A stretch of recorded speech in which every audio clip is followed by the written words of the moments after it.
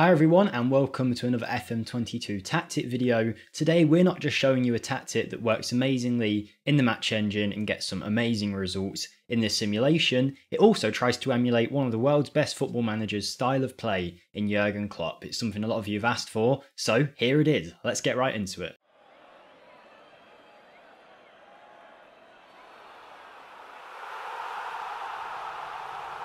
Hi everyone, Jake here for FMSCOUT, and as I mentioned in that intro, today we're going to be looking at a tactic, and it's none other than Knap's recreation of Klopp's style of play, the Klopp tactic, and it does so well in the simulation, both in terms of results with a variety of teams, but also at attempting to recreate the style of football that Jurgen Klopp plays. So we've got a lot to get into in terms of how it works and also how well it does in the simulation. But before we do, I'd like to ask you guys to show the channel some support and hit that like button. Comment down below as well if you want to, what tactic recreation you'd like to see next, and subscribe to the channel if you haven't already. We'd greatly appreciate it. And finally, if you do want to check out my channel, linked in the description, and subscribe over there, we've got some more Let's Play style stuff over there. So if you want to check that out, I'd very much appreciate that. I'd be very happy if you did that. But let's go and have a look at this tactic and how well it does. So we'll start off by looking at the positions and the roles. I'm not going to read out every single additional tactical instruction, but you will see anyone that has a minus mark next to it means that it's a tactical instruction we've actually manually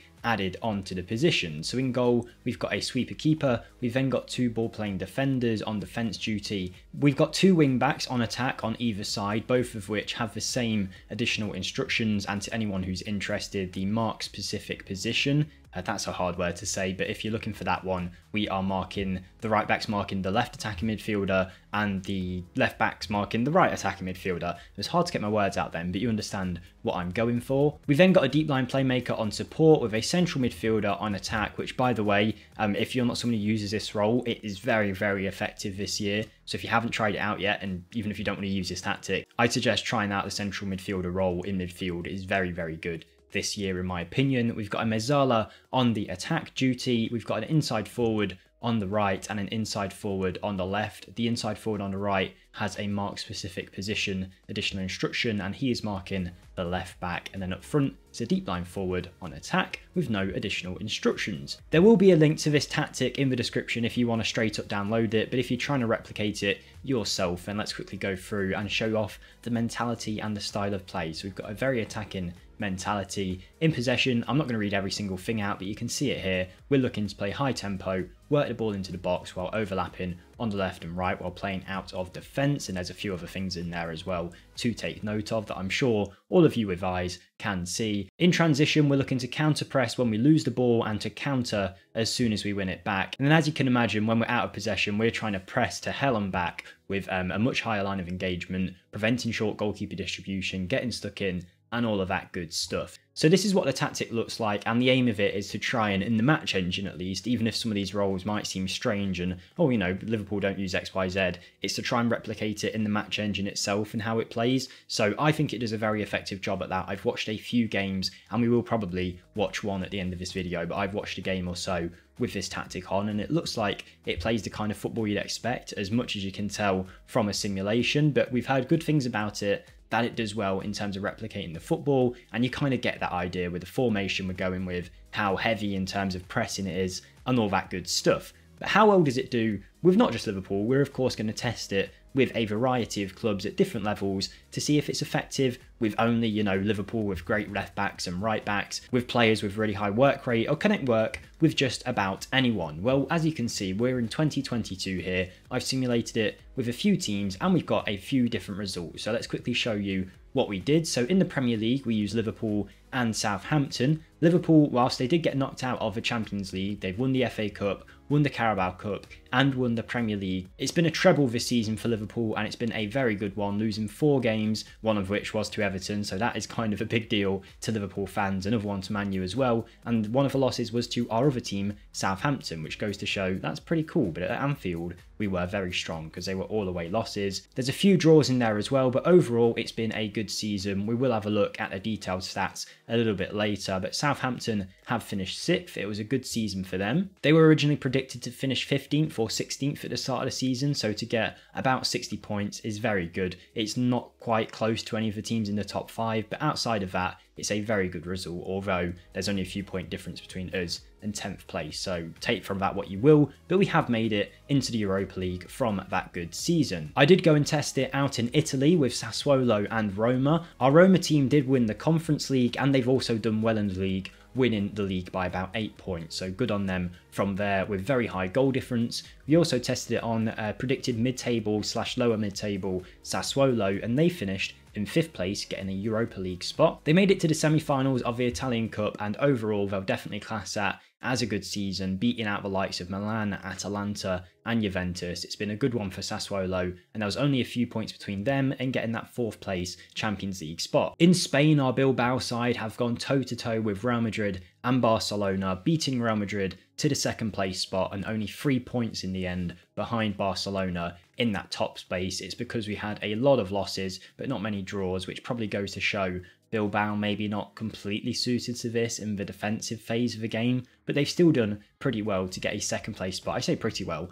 very well to get that far. Runners up in the Spanish Cup as well. I think they'll be very happy with that, Bilbao fans. Considering their goal difference is so low, I can only assume they've conceded more than most of the other teams we've tested with, but that's not a bad season at all to get so close to Barcelona at the top of the tree. Our final test was with FC Nantes in the French divisions. They were expected to finish very lower mid-table, I'd say like 14th, I think it said when I originally started, maybe 13th. And they finished in 3rd spot, getting a Champions League space with 79 points. Of course, we're not getting close to the actually unbeatable PSG, but we've got fairly close to Monaco, and there's a pretty big difference between us and 4th place Lyon and the chasing pack featuring Lille and Marseille. So we've done pretty well overall with every single team. There's not really any that we're going to be disappointed with. Everyone's overachieved, everyone's done great, so I'm very happy with that, which is obviously the first thing, but it seems like it can work with a variety of teams because I didn't choose these teams specifically for the reasons that they've got high work rates or anything like that. Sometimes I just go into the French division and I think, I like this yellow badge, we're going to pick them, and that's literally what I did. So it is nice to see that they've done so well, but we'll go over to Liverpool now and Southampton, because obviously we've got 2 teams to have a look at it there, and we're just going to have a look at the detailed statistics from this tactics. So if we go to team overview, we can see we've scored far more goals than anyone else in this Liverpool tactic, which is kind of expected. Liverpool score so many goals in real life, and the tactic had a very attacking mentality. Southampton scoring 73. It was a good season for all of our sides. Liverpool did have the most shots by a long distance, so we're creating a lot of chances, but interestingly Southampton, who obviously have less quality than teams such as Chelsea and Arsenal, they've managed to have way more shots than them, and the fact that they haven't scored as many goals as those teams suggests, to me at least, that it's the quality difference that's caused a big difference here. If we had the strikers that Arsenal or Chelsea had, we would probably have seen a much bigger performance from Southampton, so credit to them. If we look at the teams with most possession, it doesn't seem either of our teams feature here, so we'll have a look at that a little bit down the line to see how the possession was for our sides, but most tackles won. Our Southampton team have smashed it, and Liverpool are quite high up as well, only a few tackles between them and 2nd place Crystal Palace. Fewest conceded, we're up there with only 37 conceded with Liverpool, which, considering we scored the most goals, is very good. You don't usually get a tactic that's so sound in both areas, but I will say that the fact we don't see Southampton suggests to me it's because of the quality of that Liverpool defence that they've done so well, because Southampton, obviously without that quality, seem to have conceded a lot more goals because they're not on this list. So let's quickly have a look at the team overview. I mean, it wasn't terrible from Southampton. They only conceded 62 all season, which wasn't too bad. There's a lot of teams with far more than that, teams that you'd expect to be better.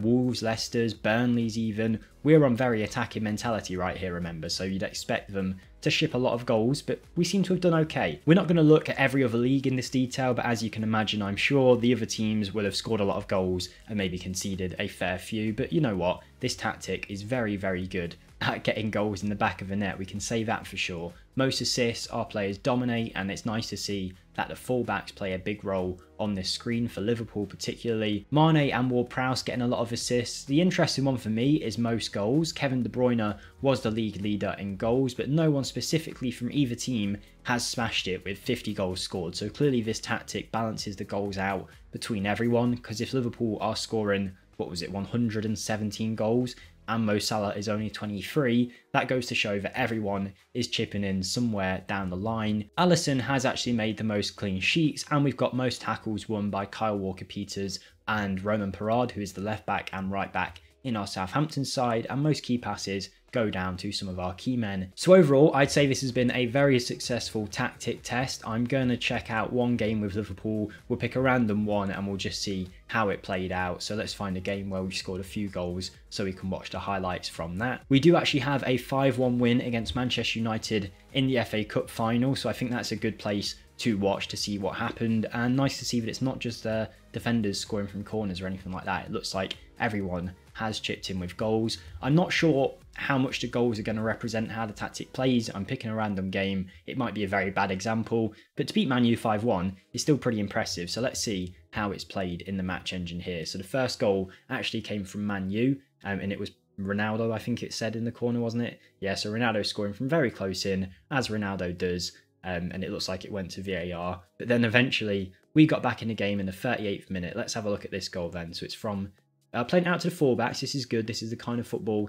you'd expect from Liverpool. It's a ball into Jota. Salah scores, but realistically it's Tsimikas to Jota. A nice cross in for a goal there. We then have Arnold blasting it into Mo Salah, who heads it in to the back of the net. So that's a free kick set piece goal. Is this one going to be from the fullback again? Let's have a look at this one. We found some space on the wing for Joel Matip. He's played it to Mane, to Jota, and then we've scored. So it looks like we are creating a lot of opportunities on the flanks, which is what you'd expect with a Liverpool tactic. We've got another one here which looks like a counter-attack, which is... He was a mile offside, wasn't he? Wasn't Luis Diaz a mile offside there? I thought he was, but either way, you can see we've broke away with pace there with our two forward players, and that's what we want to see. And then we do have your usual Knap tactic, typical corner goal, and it's Joel Matip powering it in from the Tsimikas corner. So, a variety of goals there. It was nice to see that our team was using the flanks and counter-attacking in a quick pace. They were getting a lot of bodies around the box, and a variety of players got the goals. It wasn't all just coming from one man. So it looks like it plays in the style that you'd expect from a Klopp tactic. Let us know if you're going to try it out. Like I say, the link to it will be in the description. I've been Jake for FMSCOUT. Hopefully you have enjoyed the video. If you have, let us know in the comments and hit the like button, and I'll see you next time, guys. Goodbye.